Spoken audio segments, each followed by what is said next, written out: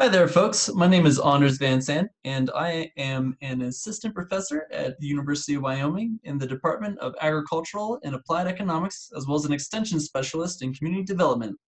I've been putting together a series of reports on how the COVID-19 pandemic has impacted Wyoming's economy, and thought you all may be interested in some of the information related to Wyoming's agriculture. If you are interested in learning more, you can either wait for the actual report to come out or reach out to me via email, which is both at the beginning and end of this presentation. We're going to start off by looking at a quick snapshot of Wyoming agriculture before COVID-19. After this, we will dig into the meat of the presentation, no pun intended, and look at how Wyoming agriculture and food were influenced by the pandemic. Specifically, we will look at Wyoming's top commodities, farm finances, consumer spending, local food systems, and state initiatives.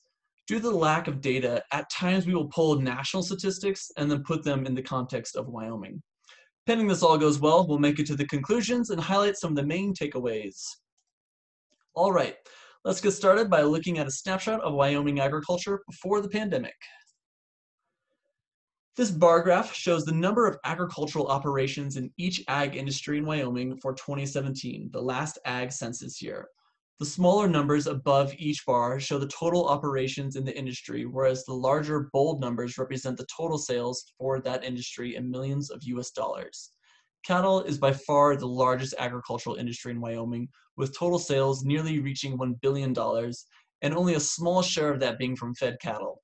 Immediately to the left of the cattle industries is other crop farming. Most of these operations are likely hay or sugar beet operations, two highly valued industry in the state. On the far right, aquaculture and other animal production make up a significantly large share of agricultural operations in the state, although the industry has lower total sales than oil seed and grain farming and hog and pig farming, and is only slightly above the total sales for sheep and goat farming. This pie chart breaks down the share of farms and ranches in the state by total sales. About 38% of Wyoming farms and ranches have annual total sales less than $2,500. Most of these operators likely engage in diversification strategies, alternative markets, and/or have other sources of income. Only 30% of Wyoming farms and ranches have annual total sales above $50,000, with 5% earning sales above $500,000 per year. When we look at local food operations, we see that although direct-to-consumer operations were by far the most abundant, direct-to-retailers and food hubs pulled in greater sales. In 2017, there were 569 producers with direct-to-consumer marketing, pulling in about $3.5 million in total sales. In contrast, there were only 80 producers with direct-to-retail or food hub marketing. However, they pulled in $18.5 million in total sales. All right, now we're going to look at how Wyoming agriculture has changed since COVID-19. This is a 2010 USDA map showing the number of federal and state inspected processing plants across the country. The map is a little dated, but it gets the general idea across that Wyoming has limited processing capacity and that most of our animals are sent out of state to be processed. For context, Wyoming processes about 5,000 cattle per year, while JBS down in Greeley processes about 5,000 head per day. Now, we have probably heard stories in the news about these large processing plants, like and including JBS, having to reduce production due to COVID-19 outbreaks amongst employees. So let's dig a little deeper to see how differences in processor sizes has affected local and national cattle markets. Here, we see the year-over-year percent change in cattle slaughtered, measured in head by state, with the national average represented by the dashed red line. We see Wyoming's smaller processors actually increased the number of head processed. Montana, with many small but some larger operations, mostly processed more except for in June. Colorado and Nebraska, however, have much larger processing capacity in more normal times, but due to the virus's greater ability to spread in their larger processing plants, both of these states were hit hard. For example, in April, Colorado slaughtered 53% fewer cattle than in the previous April, and Nebraska processed 40% fewer cattle in May. We can see this trend continuing across the country. This graph from Dr. Jason Lusk over at Purdue shows a comparison of how states' percent change in slaughtered cattle between 2019 and 2020 compares to how many total cattle were processed in that state in April and May of 2019. We see those states with the most cattle processed in April and May of 2019 had the largest decreases in production. This is represented by the blue dots farther out to the right and below the x-axis. These large processing states are in juxtaposition to the historically smaller processing states closer to the y-axis that tended to increase production to account for the bottlenecks in the beef supply chain. This map shows the change in April and May cattle slaughter between 2019 and 2020. Again, it shows that states with smaller processing plants like Wyoming were able to increase the number of cattle processed, while those with larger processing facilities reduced production. In this sense, Wyoming passed COVID-19 stress tests on the meat packing industry, although it should be noted that in order for meat to be sold outside the state, it must be processed at a federally inspected plant. For this reason, Wyoming and several other states are looking to increase capacity and acquire more federal inspectors. Here we see the beef cattle prices from January 2019 to September 2020. There was a dip in the price of steers and heifers as cattle processing plants reduced production to limit the spread. This supply chain bottleneck led to a higher supply of cattle unable to be processed and drove down the price for finished steers and heifers. While this supply chain bottleneck temporarily drove down the prices for steers and heifers, it appears markets are not expecting a long-term slowdown in the industry, keeping the price of calves relatively steady. And the small boost in the price of cows is likely due, at least in part, to an increase in demand for ground beef over the summer months. This graph shows the producer price index for producers of slaughter cattle. The producer price index, or PPI, is kind of like the consumer price index, except that instead of measuring changes in consumer prices, it measures the changes in producer prices. So if the PPI goes up, it means things are relatively more expensive for producers. Here, we see that the PPI for cattle producers decreased initially in the year, but has been pretty volatile since then. Nationally, relative prices for these producers are about what they were last August.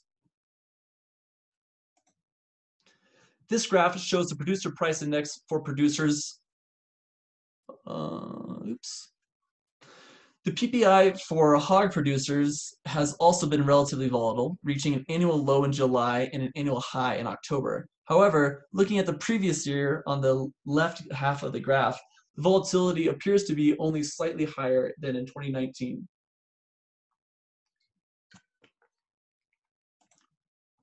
All right, now we're going to transition from looking at livestock to start to consider some more crop commodities.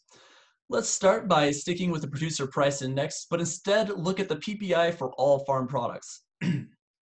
Relative prices for producers dropped at the beginning of the year, but it appears the pandemic has played a role in increasing producer cost across the national agriculture sector.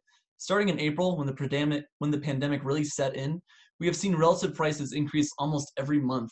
This is likely due to the myriad of supply chain bottlenecks, not only in agriculture, but also manufacturing and other agricultural inputs driving up prices for producers.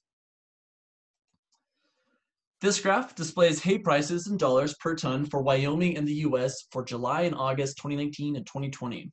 Along the horizontal axis, I've broken down hay into three categories: all hay, alfalfa hay, and other hay. In July, the average price for all hay in Wyoming was about the same as last July and was only slightly lower in August. Wyoming alfalfa prices were down about $15 in August compared to last August, but the national average was only down $7 for that month. In contrast, other hay, or any hay other than alfalfa, was up $15 in August in Wyoming, while the national price was only up $8 compared to last August. This slide shows barley prices for Wyoming and the US for 2018 and August of 2019 and 2020. In Wyoming, the bushel price of barley was only about 5 cents less than last August, but still 17 cents higher than the average 2018 prices and higher than the US average bushel price. After some uncertainty and stress over the Wyoming sugar beet harvest, it turned out to be a good harvest. Earlier this year, some sugar beet farmers were concerned about the accuracy of weather forecasts and being able to know when to harvest. With air travel down about 50%, less weather data is being collected, leading to less accurate weather forecasts for farmers. And inclement weather is still on the forefront of these farmers' minds, as last year's sugar yield was down 40% due to some hard freezes. This year, the industry dealt with drought and warmer conditions, but the farmers were able to compensate with irrigation. Despite the uncertainty caused by COVID-19, it turned out to be a good year, with the harvest expected to match a 5-year yield high of 32 tons per acre and a record 19.6% sugar content. This graph from the Kansas City Federal Reserve shows survey responses from banks across the 10th district on how farm households' financial conditions are faring compared to non-farm households. Wyoming, Colorado, and New Mexico are grouped together in the mountain states category in the center right of the graph. It appears that, at least in May, a larger share of agricultural households in the mountain states were faring worse than non-farm households compared to the other states in the 10th district. About 60% of farm households were at least somewhat weaker than non-farm households in the mountain states in May. However, it should be noted that this graph does not tell us if this was an increase from previous time periods or how farm households in the mountain states have changed since May. At the end of the agricultural supply chain are the consumers, who have seen significant price fluctuations across food groups. This graph shows the year-over-year percent change in food prices by group. In June, the reduction in processed cattle led to meat prices being 12.8% higher compared to the previous June. Prices still have not yet come down.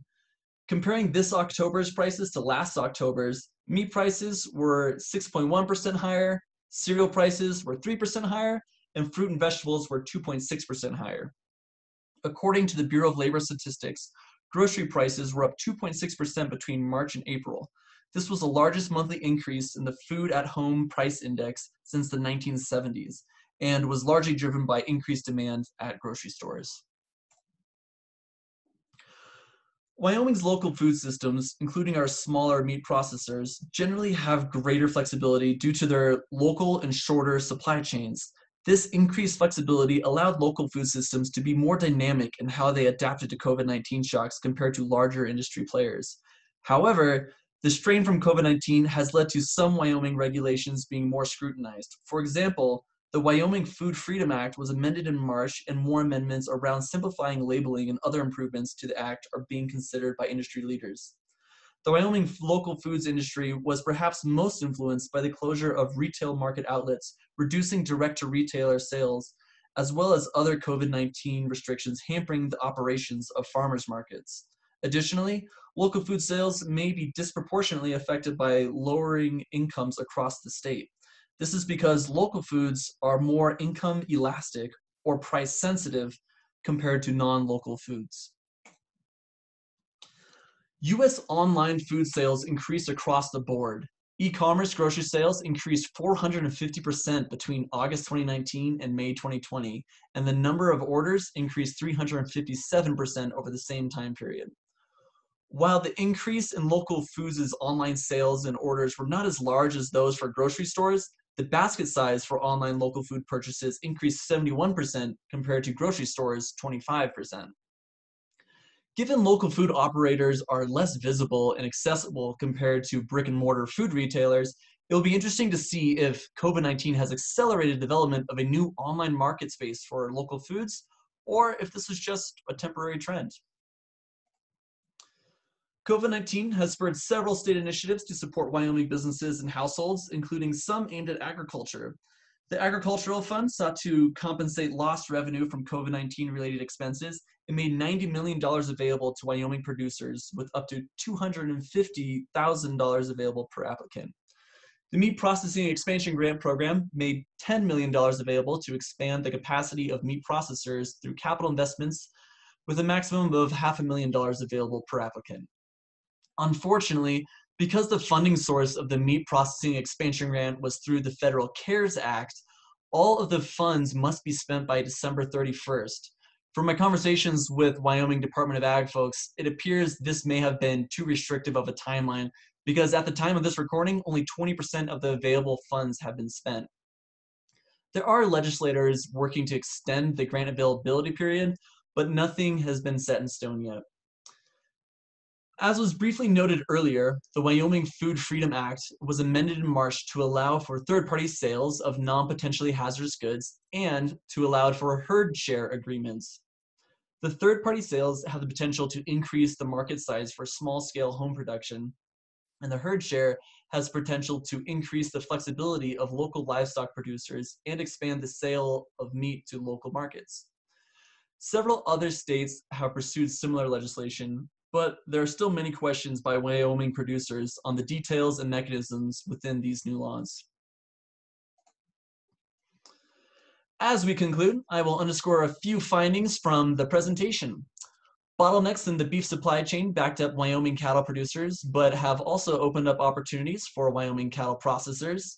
Hay and barley prices were largely unaffected, at least in the months we considered. Early uncertainty over weather forecasts in a good year for sugar beet producers. Farm financial conditions do remain a concern across the mountain states, but more recent data is needed to see the true impact. Consumers saw the largest single-month increase in grocery prices since the 1970s. And finally, shorter supply chains have allowed greater flexibility for small producers, and Wyoming legislators appear to be supporting the local foods industry growth through new amendments. References for the presentation. And finally, I would like to thank you all for attending this presentation. If you have any questions or comments, you can reach me through my email pasted here. Thanks again, folks.